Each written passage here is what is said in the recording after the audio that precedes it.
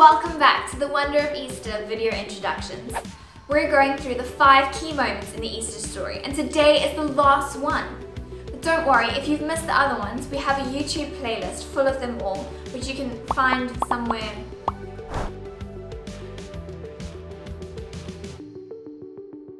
Today we're looking at one of the happiest goodbyes ever. Now, normally goodbyes are pretty easy, right?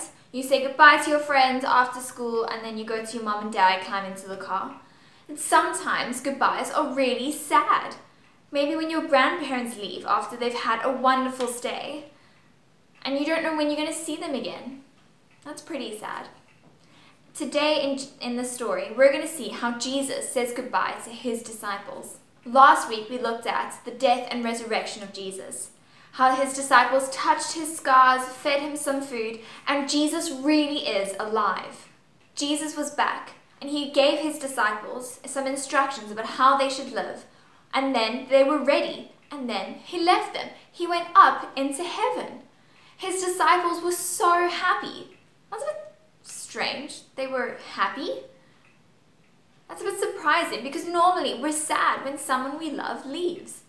But his disciples were so happy because they understood why Jesus had to leave. He went up into heaven from earth because he had done what he came to do. He came so that we could trust in him and be saved.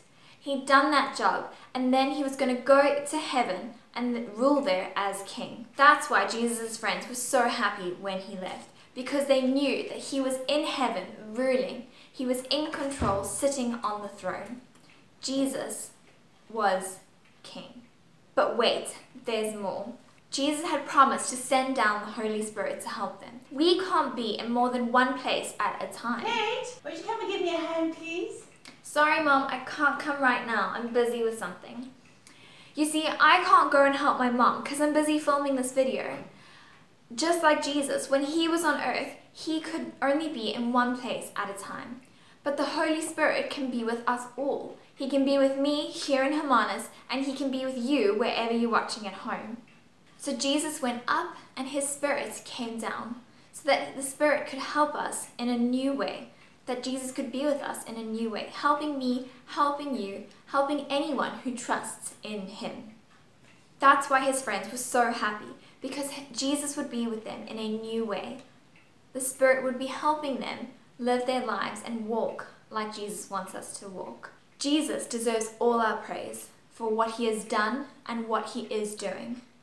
You see, we are cared for, we can be delighted in him, we can rest in him, and we can trust him. Our King is ruling on the throne. Let's pray.